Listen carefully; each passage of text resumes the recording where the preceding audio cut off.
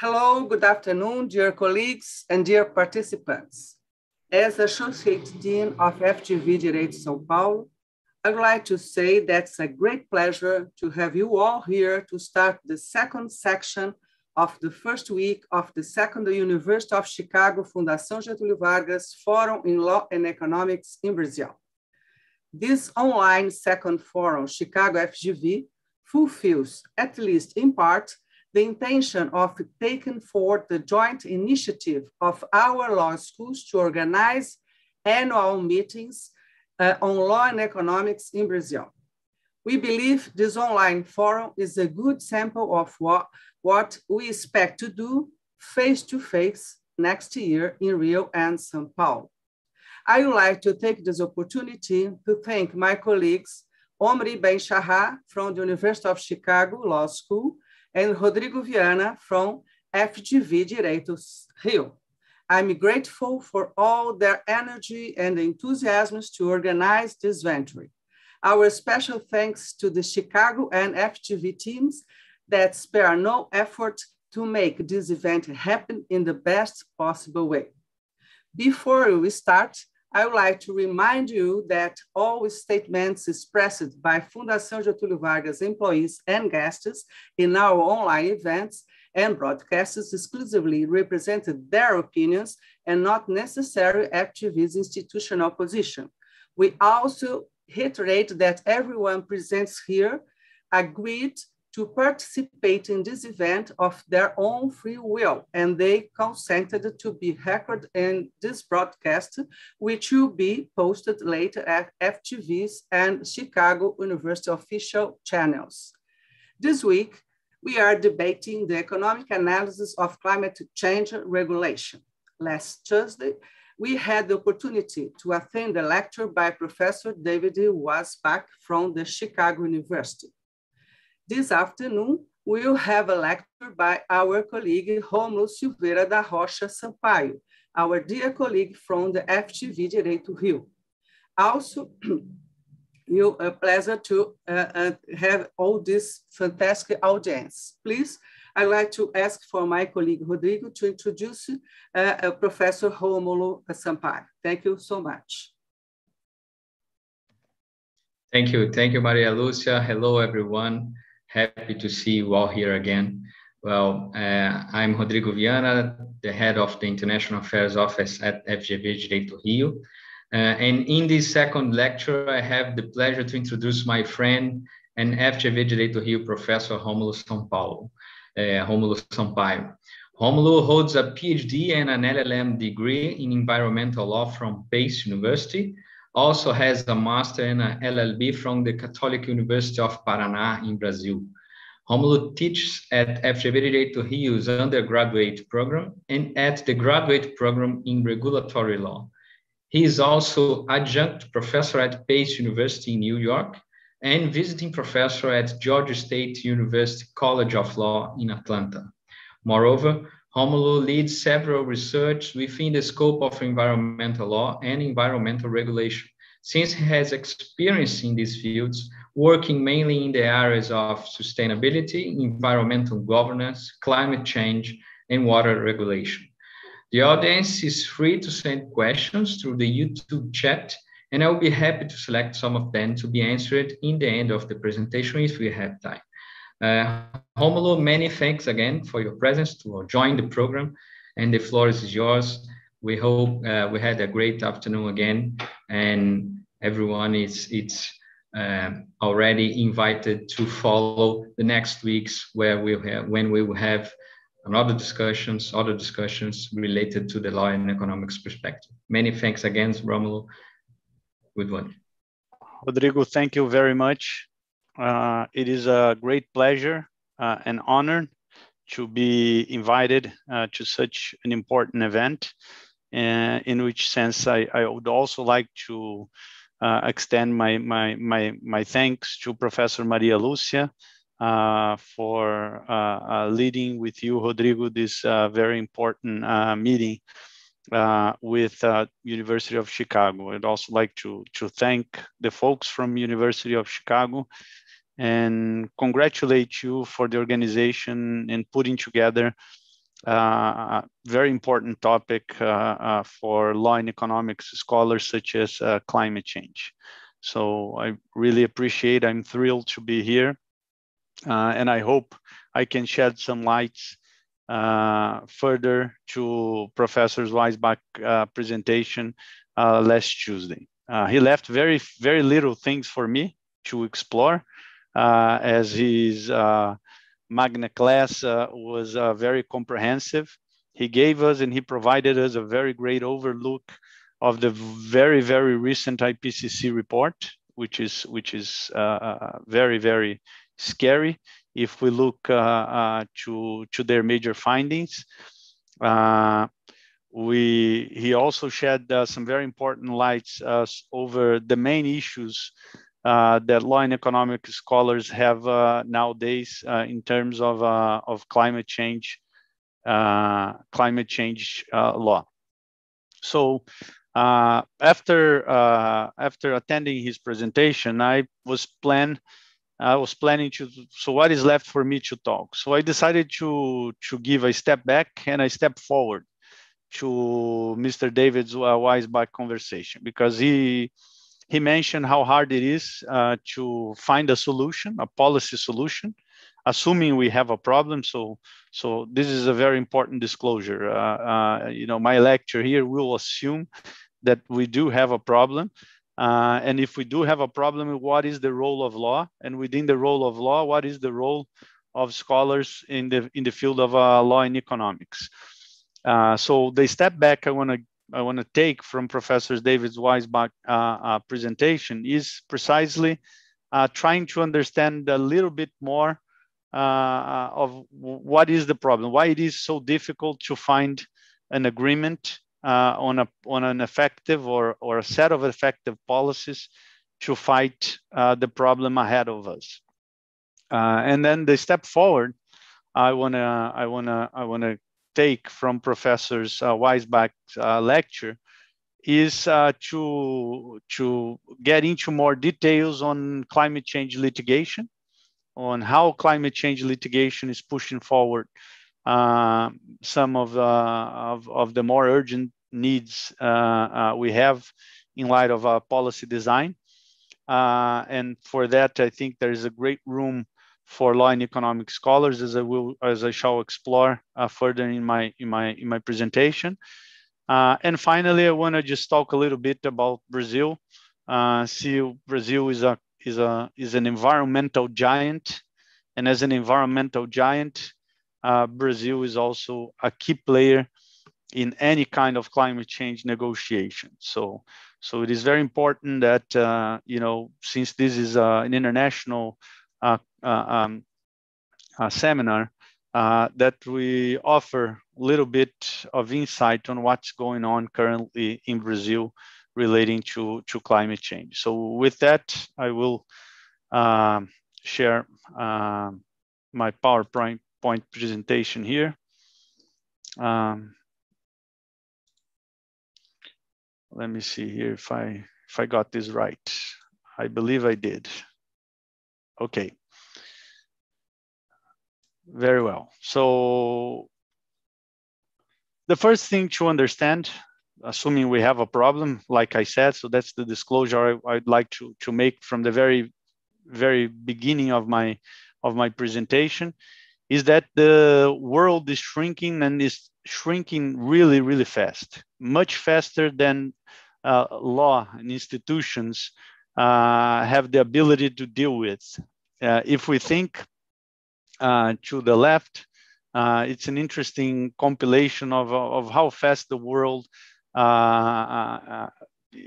technology accelerated especially in the past century. That acceleration led us to greater concentrations of greenhouse gases in the atmosphere. So there is a direct connection there, as Professor Weisbach pointed out on Tuesday. So I will not go over the details of that. I just want to point out that yes, the Industrial Revolution is blamed as the one that changed the course of greenhouse gas concentration but I'm very convinced that the second, if you will, industrial revolution was the most impacting one. And by second industrial revolution, I mean the period post the two great wars in the 20th century. There are great literature about how technology industries and also consumption patterns were changed due to the technological advancement we witnessed coming out of the two great world wars. And if we look to this CO2 concentration in the atmosphere, we can see that right after 1930 and 40s, that's when we see a huge escalation of a steep escalation of greenhouse gas concentrations in the atmosphere. And this is an interesting topic because we are used to dealing with environmental destruction since humans are on the planet. That's not new. Humans have dealt with environmental destructions for a long time. But they dealt with environmental destruction in a public good type of economic approach. So the way historically humans, we all dealt with environmental destruction was through migration. There's a great book from a United States scholar, historian, talking about the history of the occupation of the Atlantic rainforest in Brazil. The Atlantic rainforest in Brazil is this huge biodiverse area, something like twice the size of France, that spans over the coast of Brazil. And for a lot of researchers, it holds a greater degree of biodiversity than the Amazon, which is the famous one. And in his book, this American historian dedicated to understanding the colonization of the Atlantic rainforest, reports that the indigenous people who lived here in this part of the world have dealt traditionally with the destruction of the forest to plant for subsistence. And then after the land was no longer suitable for agriculture, sustainable agriculture, they would migrate to a different place. So if in Brazil or every other place, the way we dealt with environmental destruction was through migration. And that was not necessarily bad. The indigenous had this slash and burn practice, but since there were very few, and their agriculture was for subsistence, by the time they left behind a degraded land, it would take time for that particular environment to build up back. So that was not necessarily a problem. But like we said, since we are now a crowded planet, hot and crowded, to quote the title of a famous book in the United States, the planet is smaller and the environmental problems are now not local or regional anymore. They are global in nature. They are at the planetary level. So we face a big challenge, which is how do we migrate from this environmental problem, from the environmental problems we are creating? Because of course, that's not possible, at least in the near future, or at least for those who are not billionaires with money to spend on space machines. We need to, as a group of species, we need to find a solution. But there are enormous difficulties to find solutions, as for whenever we have a lot of people to solve a planetary problem in which we don't have the power of coercion that humans built with the notion of sovereign states. So when we go through the international arena, that's the huge challenge we have, And we've been trying to do that with climate change since 1992, or even before that, but with more emphasis after the United Nations Framework Convention on Climate Change in 1992. And we have to realize we haven't done a big job or a nice job since then. We have to come to realize we failed so far. The Paris Agreement gave us some momentum, some excitement that we could move on. And now we're struggling in expectations of what's going to be the outcomes of the Glasgow meeting late this year. But why do we have such a problem? There are a lot of people who wrote about this, a lot of famous scholars who wrote about the problem of finding a solution when we have a collective action problem, which is the inability of groups to develop and implement agreements. That's a very basic literature to use in any introduction to environmental regulation.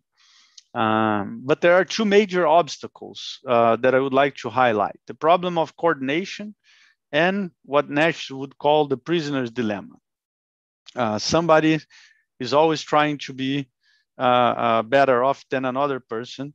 And then that means we have difficulties to find a solution that serves better everyone. So if we multiply that for 7 billion people, which we have in the planet with different views, with different beliefs, denying science and a whole bunch of other problems, that becomes a very important problem ahead of us to solve climate change. And why it is important for us to solve climate change. But people haven't actually realized why is it important. But I think David Weisbach pointed it out that he showed a graphic that was very good, because if we can go as warm as 1 degree Celsius, or we can go as high as 6 degrees Celsius of warming the global temperature. And 6 degrees Celsius, a lot of people saying is calamity. We don't know what we don't know. It could be on David's words, and it's not, I'm sure, his words, but he's relying on the work of scientists. It could be the end of humanity as we know. So it is important for us as lawyers or academics to see how can we work the law around to solve a problem that may kill us all. And the law was never shaped. We're not used to working with law to solve future problems filled with uncertainties, and I'll talk a little bit about that in a moment, that could imply the end of humanity as we know. So I don't think lawmakers, scholars have ever been put to a challenge as big as this one that it's ahead of us. So normally the solution that we found in law was designing institutions conducive to people obeying commands, what we know as the rule of law, and creating the right incentives for people to working together. But it's easier said than done, of course. And that's why we'll find very important people like Clay Shirky saying that, you know, who are very skeptical of you know, our ability to solve this kind of problem. As his quote is here in the PowerPoint, is that there is no larger collective action problem than the environment. And according to him, the 3 biggest lies of the environmental movement is that every little bit helps. You can do your part, and together we can do it. Of course, there is an exaggeration, but what he's telling us is that it won't matter if myself as an individual bring my eco bag to the supermarket, or if I don't drive to work, if I act much more as a citizen than a consumer, which is also an interesting thing that David pointed out in his presentation. We blame those big companies who contribute to climate change, but we drive to work. And that's, there's a lot of work on that, saying how we individuals act differently when we act as consumers and when we act as citizens. But I won't go into much details, but I think the underlying message of Clay Shirky is exactly that. You know, humans acting as citizens will not solve the problem, because the problem is much bigger than we might have. So to begin understanding the complexity of the problem, as I said, there is a whole bunch of people doing great work, or who did great work, and they've been doing this for a while. And Manco Olson, I think, is one of the predecessors of the collective action problem. And his quote: "Unless the number of individuals is quite small, or unless there is coercion or some other special device to make individuals act in their common interest, rational, self-interested individuals will not act to achieve their common or group interests." So he's raising that problem in 1965. We need some sort of coercion. We need some sort of incentives to get people to work together.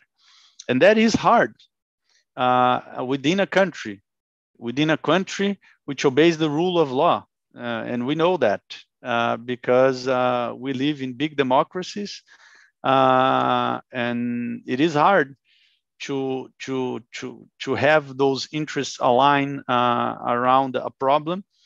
And then when we talk about climate change, we escalate that to a whole different level, to a whole different problem.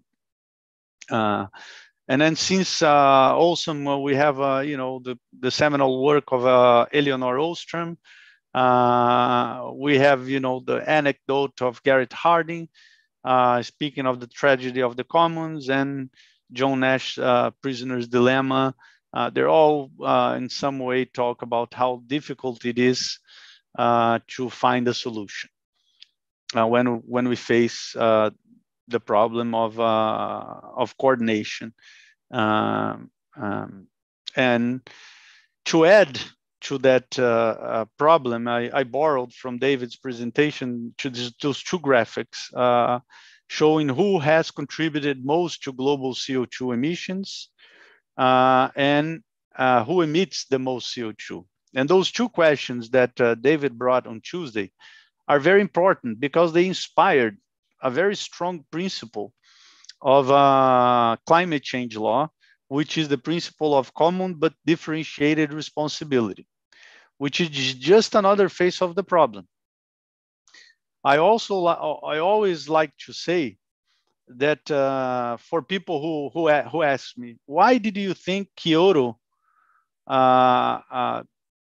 did not save us? Why do you think the UNFCCC was not successful until now?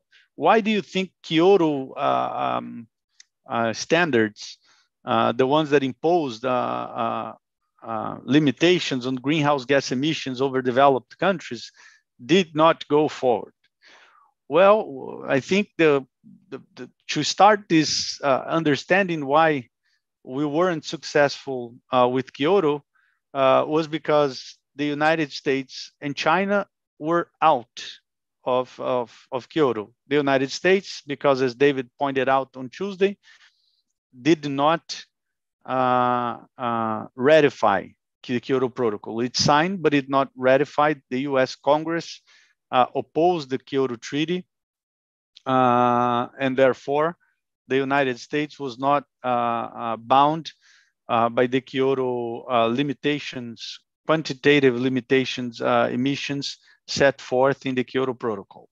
And China was out because of this principle, common but differentiated responsibility, who left developing countries out of any emissions targets in the Kyoto Protocol. And if we added both of them, they were pretty much, until very recently, almost 50% of the problem. So it was out. So we had two countries out of the effort. So we had two very big free riders, and we had the other half of the problem trying to reach an agreement to save at least the other half. The problem is that there is no other half. We either save it all or we sink it all. If we look to the graph currently, who emits the most, like brought by David, common but differentiated responsibilities, just another face of the problem. When we look at this other face of the problem and we look to current emissions, we see that China now is the biggest emitter, but the United States still a very significant one. And if you take China and the United States, they are roughly 43% of the 43% of the problem. So yet a big chunk of the effort we need to move forward. So which means at least under collective action strategy, that we should start by a bilateral agreement between China and the United States, and then we'll have a big part of the group committed to doing something that it's actually meaningful in terms of mitigating emissions or net zero emissions or negative emissions, ideally, as the point we want to reach. So these two questions considered against the common but differentiated responsibilities shows us that well-intentioned people or a well-intentioned country will not solve the problem, which highlights the importance of a concerted collective action solution, unprecedented one to solve the problem of climate change. And it is true that, let's say, Leonore Ostrom showed that there are ways of solving collective action problems, and then she conducted. She's a Nobel economic Nobel Prize awardee, and she conducted extensive research showing that in some communities of common goods, it was possible to reach an understanding to avoid the Garrett Harding's anecdote tragedy of the commons. But her experiments were very small communities. We never faced the problem of having to deal with the collective action problem at a worldwide level in a such serious matter that could imply, if some scientists are correct, the extinction of humanity from the planet. So the question becomes how to create coercion to solve this huge problem ahead of us. That's what my American friends like to say, the $1 million question, because it's what everybody's trying to answer. So whenever you hear, "Oh, I think a carbon market is a solution," or "I think we should have a carbon tax," people are always, at the end of the day, they're trying to see how to create a coercion to solve this unprecedented problem. Because remember, international law does not give us the teeth that domestic law gives us to solve any given problem. So in the lack of teeth of international law to give us this coercion that we need, you will see a lot of people talking about different kinds of incentives to move the world ahead to some sort of solution. The problem is that we are becoming out of time. So the question is, do we have the time to move forward and to move forward fast? Well, let's look at multilateral environmental agreements, because one thing the world is done successfully ever since, I'd say, the Stockholm Declaration on the Human Environment in 1972 is agreeing on multilateral environmental agreements. So we've, the international community is very effective in agreeing in multilateral environmental agreements. There are a whole bunch of them out there. But when we look to climate change, there are difficulties in multilateral environmental agreements to solve climate change. That's why we see so much hopes every year when we have the United Nations Framework Convention on Climate Change Conference of the Parties. People get very excited. No, we're going to solve it at everything in Paris. And then Paris comes, and then we start talking about, well, let's take a step behind. We'll solve everything in Kyoto. Kyoto will be the treaty that will save us all under the UNFCCC. And then we have Kyoto. And then Kyoto doesn't work as we thought it should have worked. And then a whole bunch of excitement towards the Paris Agreement. So now it's the Paris Agreement that will save us. Now we're talking about the Glasgow Agreement. And next year we'll be talking about the agreement named after the city that will host the Conference of the Parties. And we are almost, we're doing that for almost 30 years now, since the 1992 UNFCCC. And why is that? Because that's just the empirical evidence of some obstacles we face, which is climate change. When we talk about climate change, damages suffered by one country are due to the level of total emissions present and past of all countries.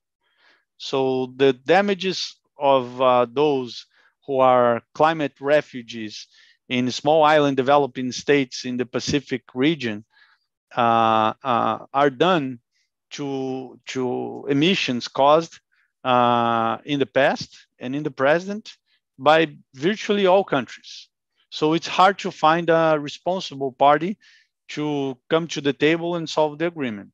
And that takes us to two very important economic issues, which is efficiency and equity. How to balance overall benefits and costs. And then here we turn to the uncertainty of surrounding the problem, because when we can balance benefits and costs, we can deal more easily from an economic perspective of regulation with these two very important issues, efficiency and equity. When we can't really generate data to measure benefits and costs, talking about efficiency and equity becomes quite a challenge. When we bring back together the common but differentiated responsibilities, that basically it is a principle, it's a point the finger principle. It is basically developing countries saying to the developed countries that, look, you used most of our stock of greenhouse gas emissions, as David showed us on Tuesday. If we rely on the available science, our stock to meet the Paris goals of 1.5 degrees Celsius is at the very end. We've used pretty much 100% of all the stock of greenhouse gases emissions that we could possibly emit to meet the Paris agreements. So that means then we bring back the pointing finger principle, or the common but differentiated responsibilities, means that there is a deadlock in this multilateral environmental agreement, which is the developing countries saying, because we ran out of our stock and you have used most of this stock, you should the one bearing more heavily abatement costs.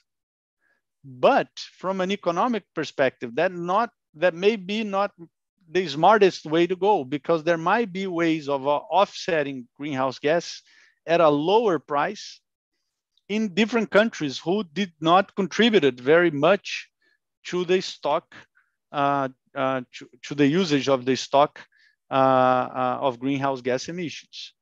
But then we have to play the fairness card here. It is fair, it is not fair. So that's a huge obstacle to overcome. Because I would use an economic argument to say, look, it is better and more and cheaper from an economic perspective to solve the problem in your country than it is in my country. Then this country who has the cheaper solution will say, but this is not fair because you are responsible, you used more the stocks available. So you see how this gets really tricky in a negotiation table among diplomats who are themselves answering to a whole bunch of different interests within groups of interests in their respective countries. But when we talk about regulation, environmental regulation, abatement cost, it's paramount to creating a better environmental regulation. But that's easier done at the domestic level than, of course, it is at the level of a multilateral environmental agreement. If we could use economic theory here, maybe incorporating country difference in abatement abilities could increase, or certainly would increase, economic efficiency. But on the other hand, as I pointed out, would increase significantly the cost of the negotiation process. And that's why we can start explaining we are 30 years down the road since 1992, trying to find a climate change solution. The hopes now lie on the Glasgow meeting in the end of the year. And I'm positive that there will be another set of hopes for whichever city hosts the conference of the party in the year to come. So enough about problems, and let's talk a little bit about solutions. And I can't not talk about what also David brought it up in his presentation, the idea of climate clubs, authored by William Nordhaus, which is also a economic Nobel Prize awardee, and he proposed that countries sign up voluntarily, forming up a coalition, and they would agree on a carbon price applied within their borders. And there seems to be a movement towards that in Europe, as David highlighted, and as I'm feeling here in some of the discussions I've been participating. As a matter of fact, a very close friend of mine earlier today gave me a call and asked me whether I was aware of some sort of a carbon price that European countries were designing, and how would that impact antitrust law and the World Trade Organization regime, the things that David had talked to us on Tuesday. So you see that there is a growing preoccupation, and there is a growing, at least from the way I'm seeing, view that important countries forming clubs might be the way, at least in the near future, or to try to solve this collective action problem, or at least might be the way of trying something that we haven't tried in the past. And eventually we'll see how that works. If it doesn't work, it served as another experiment to see whether we can or whether we can't move forward. As also David pointed out, border adjustments will not give us significantly cuts in greenhouse gas emissions, but maybe climate clubs will give us a uniform set of a carbon price that will eventually bring the greenhouse gas concentrations down. So if we are able to try that, we also have to overcome the problem of uncertainty. And I think this is also another topic David highlighted, but I want to specifically talk a little bit more about uncertainty, because let's say we try climate club a solution, or we don't try, but there are things happening at domestic levels everywhere. European countries are trying to put a price or trying to regulate climate change. There are other countries doing that as well. But we have to overcome a very important issue, which is uncertainty. And this is a completely new area for lawmakers. Inaugurates what we call the risk regulation area, but it is also a new way to look into how decisions are done at the regulatory level, which means regulators were used to, in countries with a long historical tradition in regulating, like the United States, they were very well used to with a cost-benefit analysis. So I will create this sophisticated methodology. I will look into what are the benefits, and I will compare with the costs. And if the benefits are greater than the costs, then we'll move on. If the costs are greater than the benefits, then I will not regulate. Of course, there are a whole bunch of issues relating to that, but that doesn't necessarily work for uncertainty. That works for risks. And I refer to Frank Knight's book, because he's became known for differentiating the notion of risk from the notion of uncertainty. To the point that Knight is known as for in decision theory for this concept of uncertainty, how to take decisions in contexts where you cannot measure the impacts, the potential impacts of certain actions. And a risk is a situation where you might not know what will be exactly the outcome, but you can assign probabilities for different outcomes. So on the one hand, we have to balance scientific data regarding the impacts of climate change. And on the other hand, we have to deal with institutional design to make concerted action possible. The more uncertainty, the more skeptical, the more difficult it is to rationalize around the problem. Of course, the more difficult it is to move forward. And that's why a lot of people have written about uncertainty and cost-benefit analysis. Should we approach the climate change problem with a cost-benefit analysis? And I think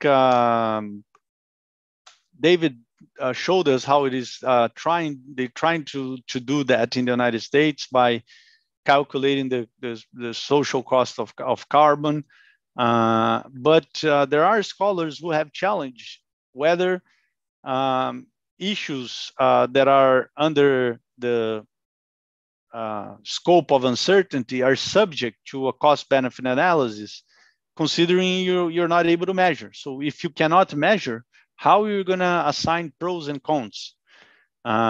Remember, an uncertainty scenario can be described as things you don't know, what you don't know. So it's what David said, is deep uncertainty. So if it's deep uncertainty, how are you going to measure? If you're not able to measure, how are you going to assign costs, and how are you going to calculate the benefits of it? So that's a big problem. It's extremely hard and subjective. It's full of assumptions. And when you have an analysis like that, full of assumptions, it becomes an analysis that is prone to being challenged from different groups of interest, from different stakeholders. It is a fragile analysis, if you will.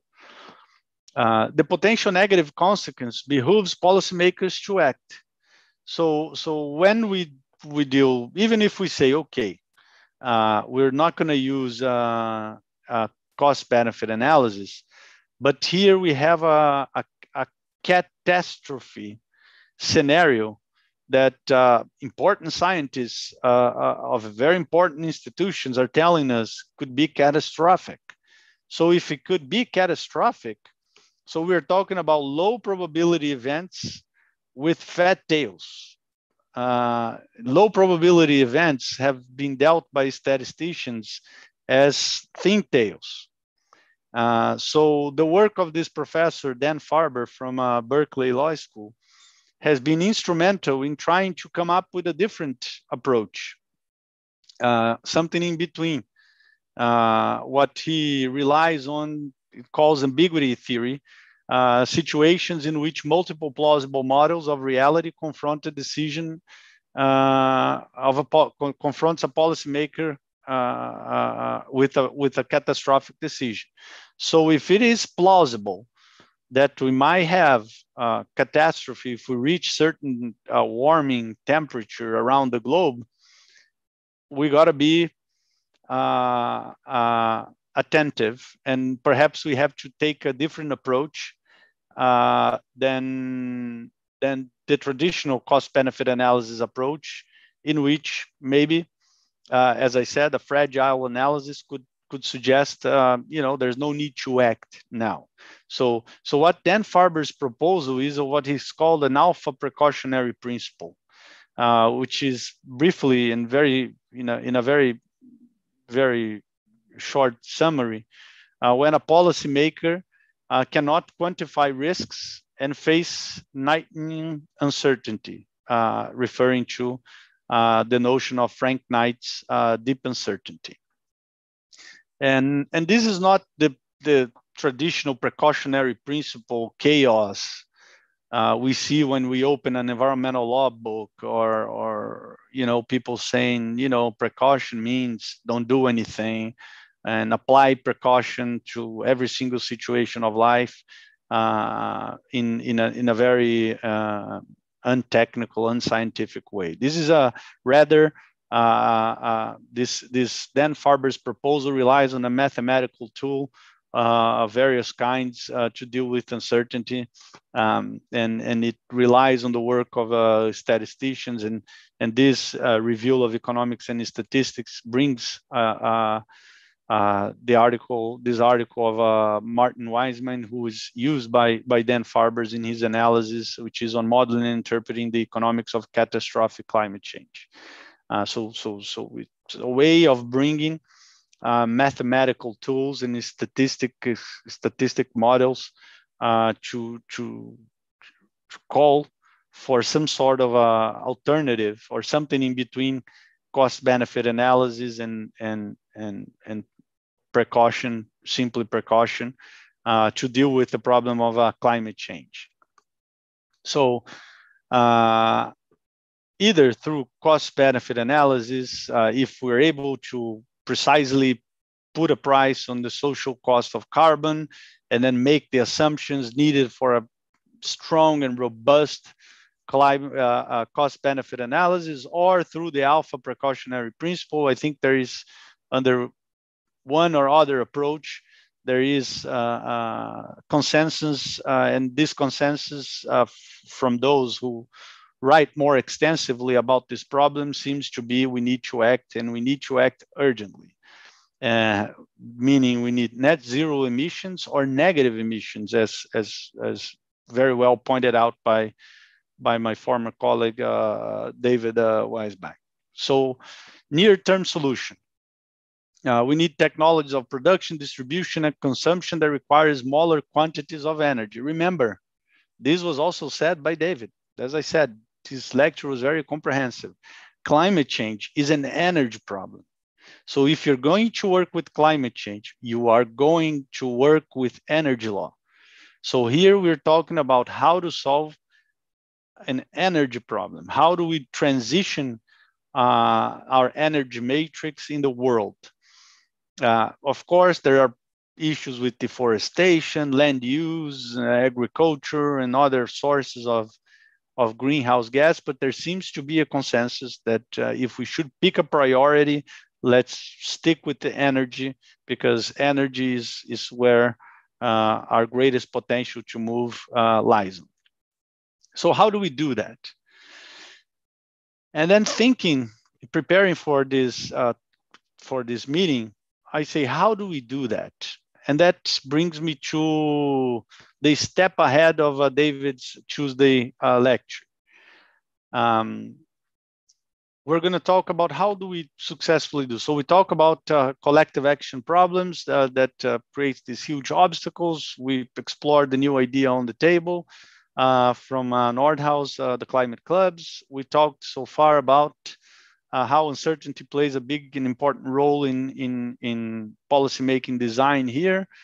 But how do we actually can be successful in providing for policies that will bring us near-term solutions? And now I'm going to take the step forward from David's lecture, as I said, but I will also in taking this step forward, I will go back to the basics. How do we go about regulation of safety? And then we can see how this circles back. We can talk again about command and control, carbon tax, markets, offset, ethics. If we're able to overcome the free rider problem at the worldwide level, we can talk about all of these policy designs. But the problem is we have been talking about that for a long, long time. Kyoto tried a type of command and control, setting targets, quantitative emissions targets upon developed countries. Did not work. As I said, one of the major emitters did not ratify the protocol. We try carbon tax. There are a lot of countries with carbon tax, but unless we have a carbon tax at a club level or in a lot of different countries, as David pointed out, that will be very good, but will not solve the problems. We have tried markets, a lot of countries with markets. Kyoto tried a market. We tried offsets. There was offset in Kyoto. We were constantly opening the newspapers and TV shows, and we're constantly seeing appeals for, we need to act as more as citizens and less as consumers. But what if it takes more time than we have to actually build some sort of a regulation of safety tool that will bring this near-term solution that we want? How do we have that time? Apparently, according to the scientists, we're running out of time, and we're running out of time quickly. So what's going on? I think, reflecting for this lecture, I think what's going on, and after watching David's lecture, I think we're going back to the basics. We're seeing all over again, but at a different scale. And why do I say that?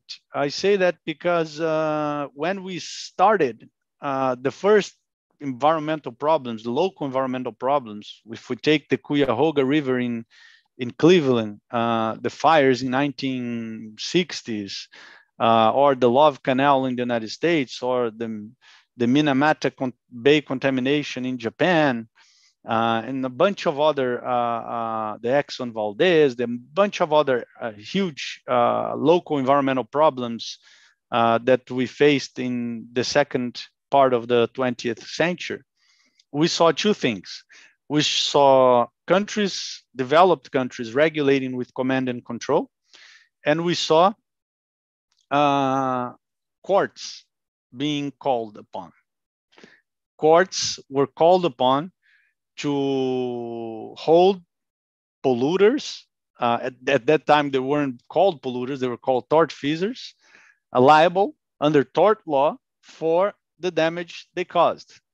It was easier for the courts back then, because even though for local environmental problems, it is hard to establish causation. It is hard because environmental problems are not a problem like the problems we have in our day-to-day life. So it is problems, environmental problems, environmental harms. They're not fairly easy to find responsible people because the harm is not connected in time and space with the potential offender, so which makes it hard. But it's even harder at the climate change level. But it was hard back then, and the courts were called upon to act. And that gave rise in 1984 to this seminal article from Stephen Chavelle saying, let's compare liability for harm versus regulation of safety. And he came up with 4 theoretical determinants of social desirability of more regulation or more liability. So I decided to look back to this basic and see whether we're seeing all over again in the context of climate change, 30 plus years after that. And that led me to believe that perhaps it's exactly what is going on right now.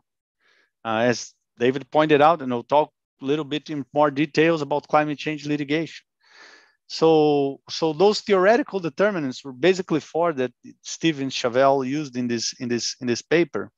It is first, the difference in knowledge about risky activities between those who regulate and those who are regulated. If we look to climate change, yes, we have now enough data about the risks of climate change. But this knowledge is not about only the impacts of the harm, but also the benefits of activities, the cost of reducing risks, and the probability or severity of the risks. So if we look to the second one, costs of reducing risks, although scientists know fairly well now what are the risks and the probabilities that will have extremely harsh events, the cost of reducing these risks, the knowledge of how much it will cost of reducing these risks in the energy sectors, I believe lies very much with every single organization, energy organization. They know how hard, and they know much better than any regulator will be in the places they operate. So whenever you have this difference in knowledge, that means that regulating might not be as efficient as maybe perhaps a liability rule. The second determinant, Chavelle's determinant, is private parties might be incapable of paying for the full magnitude of harm done. And yes, I believe so, that private parties in the context of climate change are not fully aware of the total cost of harm. And in this determinant, Chavelle brings links that determine to insurance law to see how parties are or are not capable of facing liability. And if they're not able to face liability, then regulation might be preferable over liability rules. And here's huge area for law and economic scholars, as David pointed out, talking about insurance law in the context of climate change. But then when we move to 3 and 4, 3 is parties would not face the threat of suit for harm done. If the parties do not face the threat of suit for harm done, then perhaps it's better to go with regulation. And that's what we're trying to do with climate change, because very few successful lawsuits. So if parties don't face the risk of liability, perhaps let's regulate, but we are not being successful in regulating. Again, over 30 years of trying to do that, and we're not being effective. And again, when we talk about huge energy conglomerates, it doesn't matter if one single country regulates them, because they operate in multiple countries. So again, the need for a concerted solution. When we look to the 4th item, administrative costs incurred by private parties and by the public in using the tort system or direct regulation. So what Stephen is doing is telling us here is, let's compare which costs more, regulating or the administrative cost of liability. If the administrative cost liability is greater than regulation, let's regulate, let's favor regulation. If it's the other way around, let's favor liability rules. So here is law and economic scholars dealing with liability strictly in the context of Chavelle's work, dealing with tort law as a risk regulation tool. And that can be a sign of something more. What is this something more? Perhaps to move forward better regulation, we have to increase the threat of liability, perhaps, and that's an area of study that I think it's very, very promising. So when we look at an energy transition cost, basically what we're saying here, when we go back to this basic and seminal article of 1984, is written by Stephen Chauvel, is we're comparing the estimated cost of a harm with the probability of this harm times the cost of remediation, which encompasses the probability of enforcing remediation, criminal liability, and eventually administrative liability. And at the end, what we need to do is to bring some attention to the table is we need to make liability costs, the potential for liability costs, higher than the energy transition costs.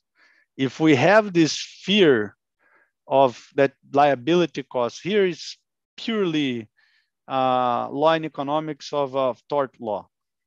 Punitive damage, the discussions around punitive damages is the same kind of behavior inducement we want to generate here when we go to this kind of analysis. So this is basically what this equation is showing. So through a purely law and economics perspective, perhaps the solution is on a different kind of tort theory that would enable countries or parties to sue potentially liable parties for damages caused due to their greenhouse gas emissions. And why would that be the need of a revised tort theory? It's because of the difficulties of establishing causation and establishing the damage itself. But irrespectively of those difficulties, what we see is a growing number of cases. And this climate change is very dynamic. As we look to the IPCC reports, the first one and this last one, we can see how dynamic the thing is. And that dynamism is reflecting upon courts. So we have to rethink, or courts are rethinking, actually courts are rethinking in this growing number of cases, the standards of liabilities and the way they're interpreting and evolving. And the underlying reasons, again, the dynamism of climate change, the advances on climate science, and growing weight of evidence of social environmental impacts. But above all, a failure of international lawmakers and domestic policymakers to overcome the challenges of regulating climate change. Courts are being called to step in. So again, we're seeing it all over again. So until now, we're looking into tort law from a risk regulation perspective, which is a purely law and economics view of tort law.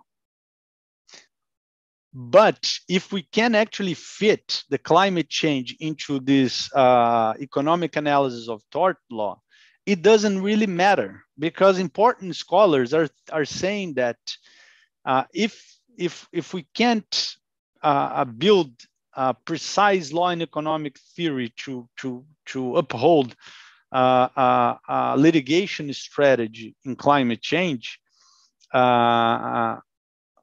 what we're seeing is a call on scholars, also on law and economic scholars, to review the role of tort law, but not only for its deterrent effect, which makes tort perform a prospective function, as I said, a risk regulation function, but also as an important tool of inducing some kind of behavior. And that's when we come to the work of the Yale professor Douglas Kezar, and I think he has two great quotes here to show how to try to explain this phenomenon of climate change litigation. And he's basically saying, when tort addresses its core missions of providing a forum for the airing of grievances and the redress of wrongs, auxiliary benefits inure to the larger political complex within which torts operates. These auxiliary benefits are not necessarily deterrence and risk-spreading functions. He's dialoguing here with the law and economics scholars. Instead, they run towards more subtle benefits of problem articulation, norm amplification, and intergovernmental signaling of the sort that would be difficult to situate within an abstract model of risk assessment and social welfare maximization. So he's going beyond the law and economic analysis of torts. And basically what he's saying is even when a plaintiff's case fails on the merits, judicial engagement with the details of her claim helps to frame her suffering as a legible subject of public attention and governance. So what he's saying here is that even when a regulatory program has been established, which purports to optimize the balance between prevention and expensive, some mechanism for seeking acknowledgement of residual suffering ought to remain open as a check on governmental complacency. So he is saying that it is the revival of tort law. And so I brought here some examples, some empirical evidence of what Daniel is advocating. We have this first case that I brought here, City of New York v. Chevron Corporation. Although New York court rejected the tort claim on the basis that climate change law is a matter of federal regulation, but it doesn't matter. It found it was a case like we said, doesn't matter if the merits was ruled in the favor of the plaintiff or not. But only in the United States, other cases had different outcomes. Those cases that are listed in the second bullet there from California, Maryland, Rhode Island, were remanded to state court, which makes them tort law cases to be analyzed by state courts. This remanded order is currently upheld following the decision of the Supreme Court in BPPLC v. Mayors and Cities of Council of Baltimore. But it is showing that there is a movement to revive tort law for climate change. In the US, another case, important case, Commonwealth of Massachusetts v.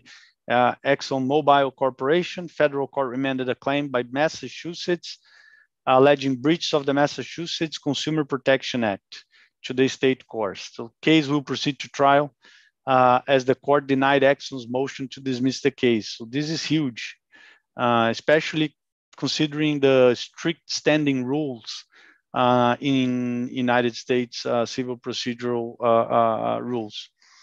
In Australia, Sharma, by her litigation, represented Sister Mary Bridget Arthur versus Minister of the Environment. A claim was brought by several young plaintiffs, and the court decided the minister owns a duty of care to Australian children, deciding whether to approve the extension of a coal mining. Germany, two important cases, Friends of the Earth, Germany, Supreme Court declared provisions of the German National Climate Policy Act unconstitutional for insufficiently setting climate change mitigation targets. The court's rationale was a violation of rights of future generations. This other case, Saul Luciano v. RWE, a Peruvian farmer sued RWE to pay 40.47% of the cost of dam needed in Huaraz due to the rise of the sea level of a glacial lake. This number was attributed to RWE due to the share of emissions the company has since the industrialization period. And what is interesting is the Court of Appeals reformed the trial court decision and remanded the case to trial to allow for an evidentiary proceeding to see whether the company had actually contributed or not to climate change and whether that could trigger the problem of the lake in Peru. And then we come to the very recent landmark case in the Netherlands. The Hague District Court ordered Shell to reduce CO2 emissions of the Shell Group by 45% by 2030 relative to the 2019 levels. This just happened. This decision is of May 2021. So There are many others, of course, but this is just an overview of how courts are being called to move, not precisely under a law and economics analysis theory, but I think there's great room for it. But I think as they were called when the first local environmental problems happened back in the late 60s, early 70s. So to close my participation here, just brief comments on what's going on in Brazil. Brazil, it's as usual, very excited with a lot of things, and it is very excited with ESG and climate change, especially because a lot of people are talking about Glasgow, as there were a lot of people talking back in the late, in the early 2000s, about the Oslo conference when Brazil prepared its National Climate Change Policy Act. But part of this Brazilian excitement is in part due to recent announcement on investors and lenders in US and Europe that they would prefer sustainable projects. And of course, Brazil wants to be at the forefront of sustainable projects.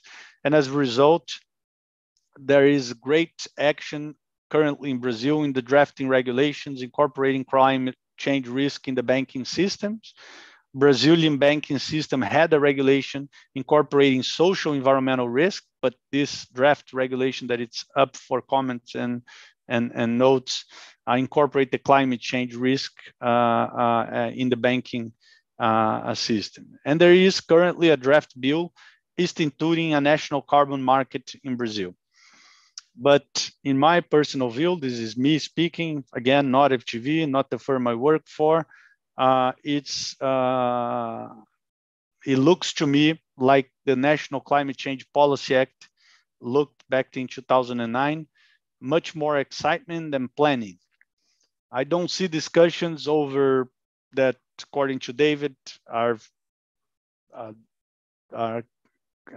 over in many countries. I never see deep discussions and serious discussions in Brazil about basic concepts such as effectiveness, instrument choice and design, leakage, social cost of carbon, climate change litigation, negative emissions technology, ethics and responsibility, regulatory tools, discount rates, all of the things that David said, very important topics to discuss. The excitement with Brazil, it's with an offset market. It's all people talk about. We don't see talks. We don't even see a talk between tax or a market. Tax is completely off the table. Nobody likes to talk about tax in Brazil. Of course, we are heavily taxed in Brazil. Nobody likes to talk about taxes, but there are clever talks about tax that could be brought into the discussion that because we don't talk about it, it's just completely off the table and we just assume an offset market will be the best for the country. We don't talk about what's the incremental cost of climate change to make slightly bit of a plan of an impact regulatory solution. We don't talk about cost benefit analysis or even less so about alpha precautionary approach or other decision-making methodology under deep uncertainty scenarios. We just assume we need a law to create a market. Let's move forward with that. But I think would be good to have some planning into. We don't talk about carbon price, either through a market or tax, or whether this price shall equal the social cost of carbon. If through tax, we could talk about substituting it for employment taxes, but that's not an issue at all that is being dealt in Brazil. If through a market, we talk a lot about offsets, but we talk little about cap and trade. We do try the little cap and trade markets in the past, but we haven't been able to launch them. Very little discussions about leakage, the impacts on trade. In a nutshell, there seems to be a lot of excitement with offsets, but very little planning.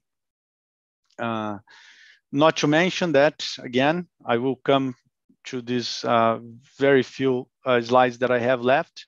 Remember, climate change is an energy problem. The Brazilian matrix, energy matrix, is 70% hydro. So the Brazilian contribution for climate change is small, something like 3%.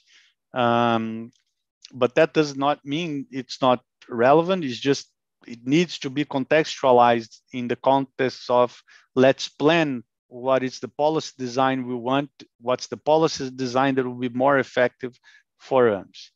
But as I said, because there seems to be overexcitement with offsets, the focus has been little with energy, which is the real problem, and very much with a follow, especially in the forestry, and a lot of excitement with those who are more prone to generate offsets, and those who will face the cost of carbon. They don't seem to be much interested in the discussion, at least so far.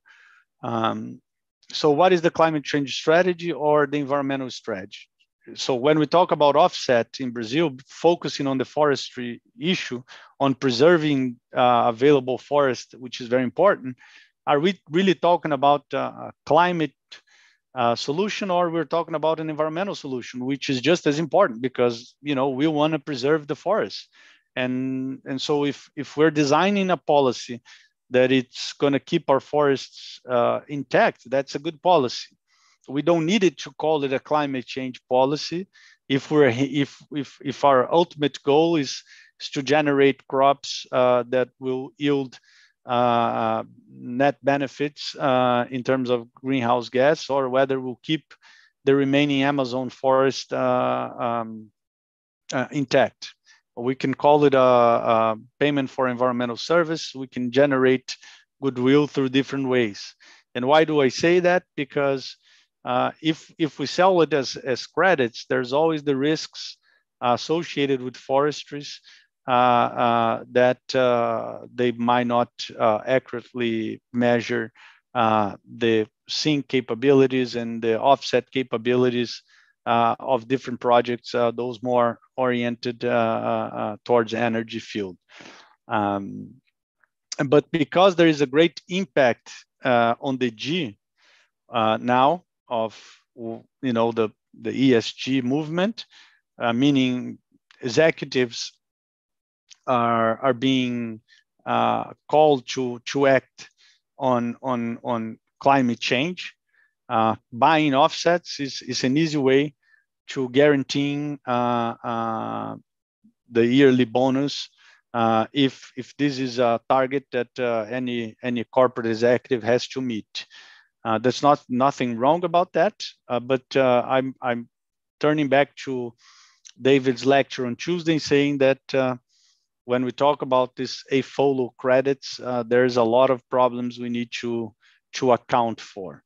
There are a lot of organizations out there, as David said, offering certification of those credits, but who performs the oversight of those certification entities? Is it the government? I remember when I studied forestry credits in my PhD 15 years ago. It was a big concern in the international community that forest offsets would be properly accounted for to avoid an offset being used to increase the problem rather to solve the problem. And perhaps if we frame it as an environmental a payment for environmental services too, perhaps we can achieve better results. Perhaps we can keep everybody happy as well with an offset that is designed to offer that. But that again would require, in my personal view, a great deal of more planning that we currently have in the country. So the questions, I think, for my last notes here is some of them coincide with David's, how to solve the distributive problems when we create policy, when we design policies to fight climate change, but that was long and exhausted and analyzed by David. What would be the mitigation obligations evenly around the world, regardless of past emissions? Are we gonna solve the problem of pointing fingers of who did this and who did that, or this is an important issue for the negotiation table, and we have to set aside economic efficiency methodologies and deal with that political question as well. Compensation for countries to avoid greenhouse gas emissions. David also touched upon this question. Should Brazil be compensated if created a successful program to keep its forests intact? On a personal note, I believe yes. Just like I believe if any country is banned from using its natural resources, there must be some sort of compensation for that as well, referring to the case of Saudi Arabia that David mentioned as well. And we could even talk about the Brazilian pre-salt as well, but I might be biased when I speak about that. I realize that. Important topic that David discussed with us that I think we should be thinking carefully. In light of this huge problem we face, do we need to rethink the sovereign principle of international law? If so, how? And should we regulate freedom of speech? A friend of mine from the Catholic University of Lisbon has called to my attention that this has become a big issue in climate change law in the United States, in Europe, of how law may interfere in the freedom of speech when we have climate change deniers, people who deny the science of climate change, how dangerous these people can be, and how the law can play a role interfering or limiting the ability of those people in an era of social networks to sprawl this anti-scientific approach so detrimental to a very serious problems we have ahead. So we have a very good book, talks a little bit about that, Democracy, Expertise, and Academic Freedom, from the Robert Post, the Yale professor, who I highly recommend it. So the conclusion, I could not conclude differently from David.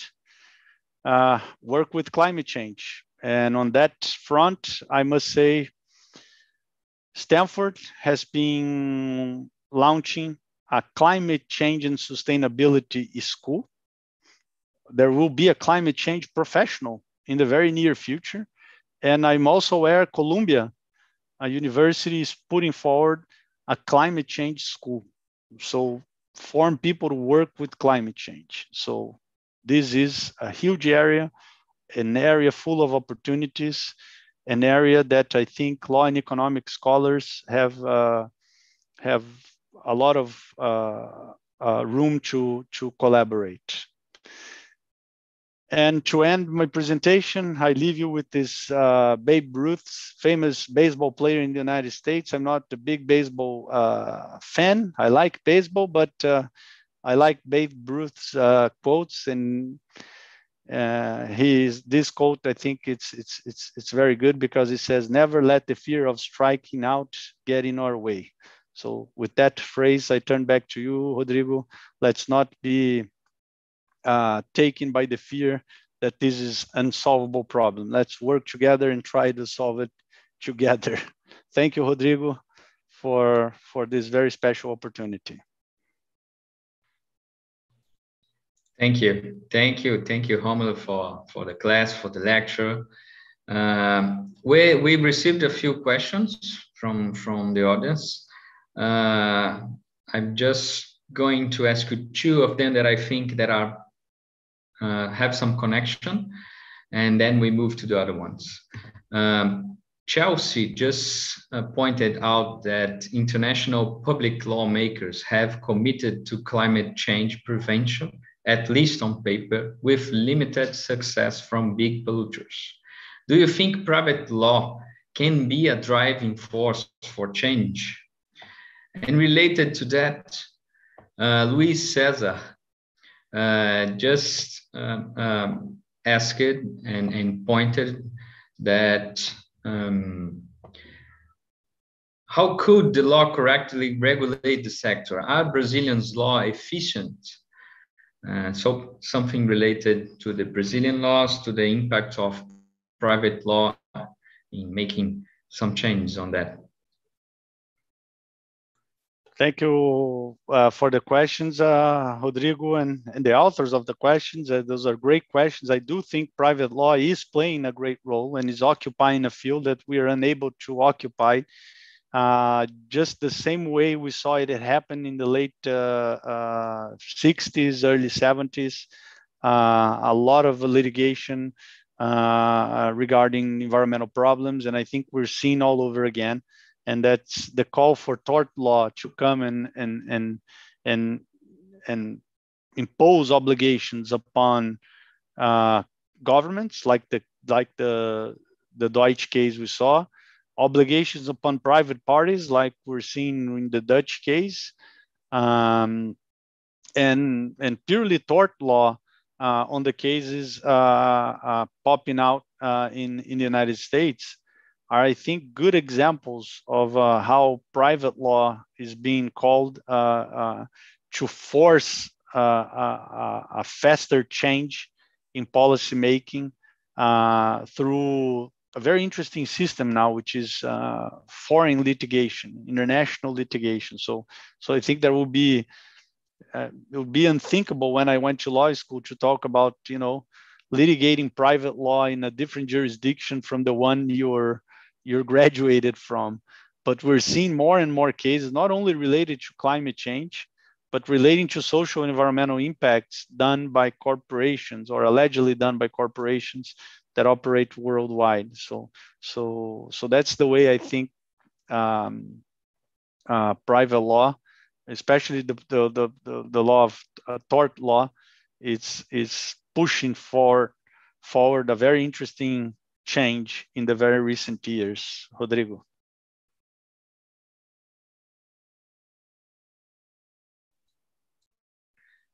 We just received a question from Maria Eugenia. Wouldn't the Brazilian focus on a follow rather than on energy be an effect from the international debate that is keen on reproach Brazil from deforestation practice, especially regarding Amazon, instead of rewarding it for the clean energy matrix? Could you elaborate a little bit more on an energy transition agenda for Brazil? Yes, thank you, Maria Eugenia, for the question. I do think the focus on a follow is the right way to approach. I think Brazil is, like I said, an environmental giant. Brazil has huge potential to sell offsets from the forestry and agriculture and land use change markets. My only concern was, I think we need to do this carefully planned, because it is very difficult, or it was very difficult in the past to measure precisely those offsets. I know that there are current voluntary markets that are doing that very well with strong methodologies. Assuming that they are doing that relying on strong methodology, which I have no reason to believe they're not. To the contrary, I have strong motivation to believe that they're doing it right. I think this is a really good driver with a net positive externality that has huge impacts for Brazil. Because if we are able to generate reliable offset credits, follow credits from our forestry, agriculture, and land use practices, we will be able, as a net positive benefit, to preserve the forests we have and to promote the many environmental services these forests provide us, including for agriculture, which is a big giant and an important sector for the Brazilian GDP formation. On the energy transition, I think Brazil has been doing it quite well. In the sense that if you look towards the past data, solar and wind, it's growing exponentially in Brazil. I remember an engineering telling me that the big giant in solar energy is Germany, and he told me the worst sun in Brazil is better than the best sun in Germany. So there is still a lot of potential. I think the energy sector in Brazil faces other challenges. Some will say that we didn't plan for the demand. Some will say that we are overly relying in water, and there is a huge water shortage that many scientists are linking that to new climate change world. So I think we could have done better in changing more this matrix, and the easiest way to do that to provide security in our energy system is through power plants, natural gas or either coal, and that's a transition we don't want to make. So I think the transition we need is investing more in solar and energy to alleviate a little bit the pressure over our hydro resources that are so much being impacted by according to important people to climate change. So those are my stakes to these very important questions, Rodrigo. We are running out of time, but just one last one, and then I give word to Maria Lúcia to her final words, and to you again. Ruth asked if are there any plans or policies that BRICS countries in particular has to help to curb climate change? Yeah, that's an excellent question, and perhaps we could create we could go to Nordhaus' idea of a BRICS climate change club, but again we'll face the problem of who is most responsible for past and current emissions.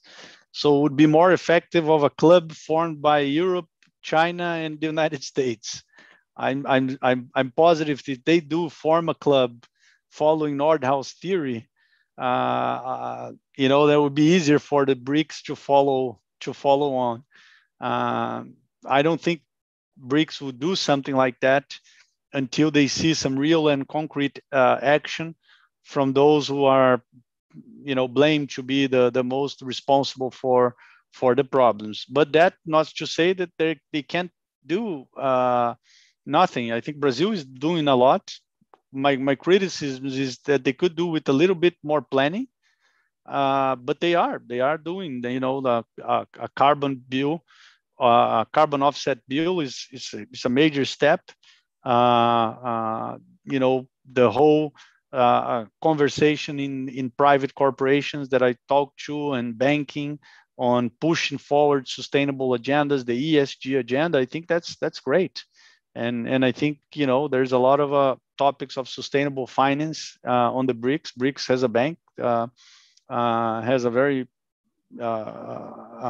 well-versed and knowledgeable director, that a Brazilian who knows very well all this sort of things. So I think there's a lot of things that can be done at the domestic level that generates opportunities for the companies and banks which operates in those BRIC countries, and that can be a collateral but important contribution to climate change mitigation. Rodrigo. Well, many thanks, Rômulo, again. Maria Lúcia, please. Okay, thank you so much. I do hope that you have enjoyed this great opportunity, and I would like to invite you to join us again for the second week. We'll discuss economic analysis, trying the empirical research, and you'll be this Tuesday at the same time, 3 p.m. Chicago time and 5 p.m. São Paulo real time. Once again, thanks so much, Rômulo. Thanks so much, Rodrigo, and thank you all. Thank you. Bye-bye.